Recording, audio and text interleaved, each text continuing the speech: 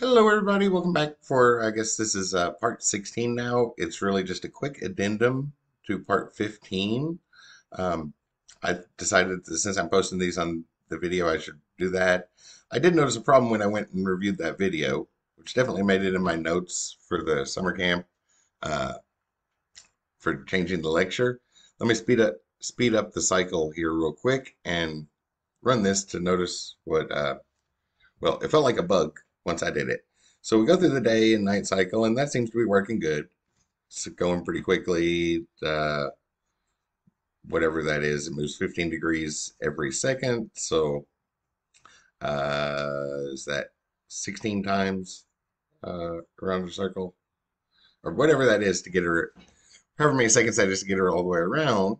It seems to be working good, uh, but it's a nice even split to do it in one line of code, which means that that would be accurate for 2 days of the year, but on neither of those days, neither the fall nor the spring equinox, would we have nice full leaves on our trees.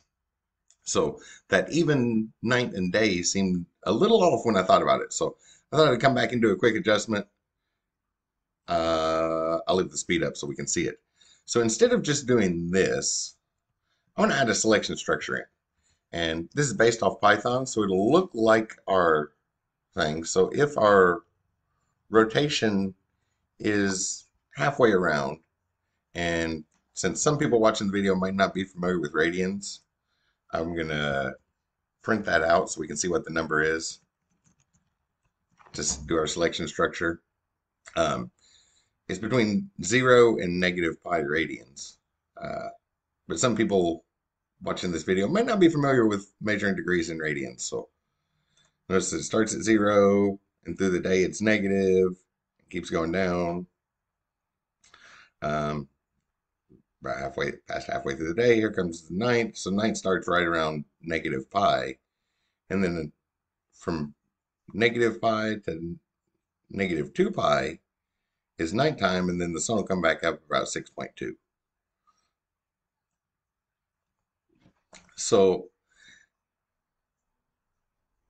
if we want to represent other days of our game, oh yeah, and you can just print to the output. There's uh, definitely debugging printing features to an output console in all of the game engines.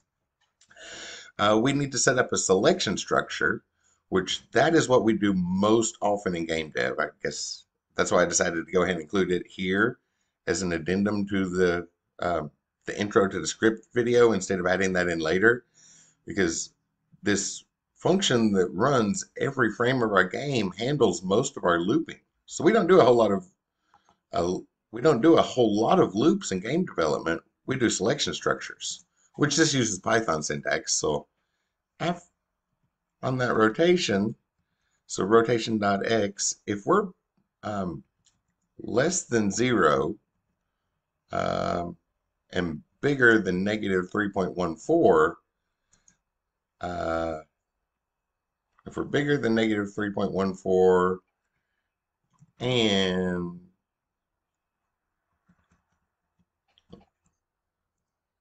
let me do it this way. I'm thinking of night first. So if we're less than negative 3.14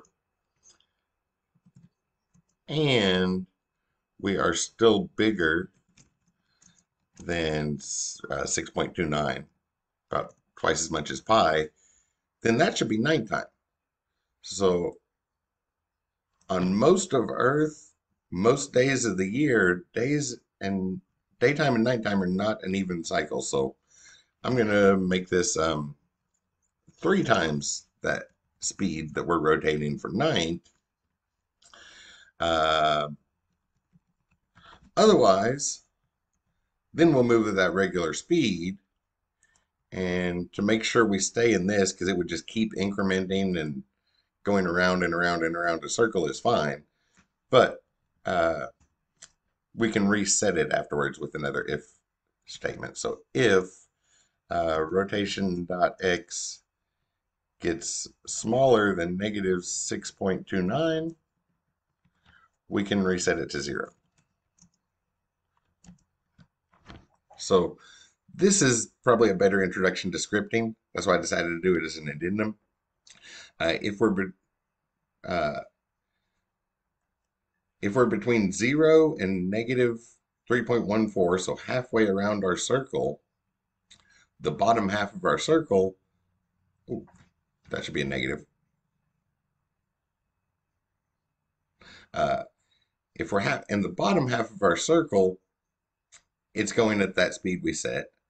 And if we're in the top half of our circle, which at that point, that's where the sun's pointing away from us, so it's simulating nighttime, we want to move 3 times quicker so that the night passes quicker than the day, just for a little effect in there. And I decided to do the addendum because we do lots of selection structures. This would be a more typical example and probably a better representation of that. So if I run that, I'm going to leave the speed up so we can see the difference. I'll turn that back down to something more reasonable later.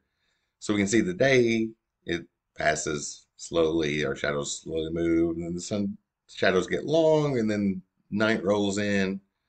But night is much quicker than day, and the day rolls in a lot quicker. Night passes quickly, and then it's daytime again.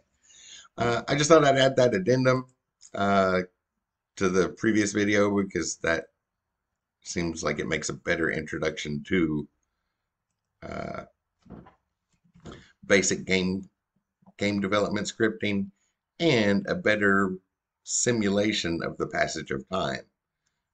That first one would have worked on either the spring or fall equinox, but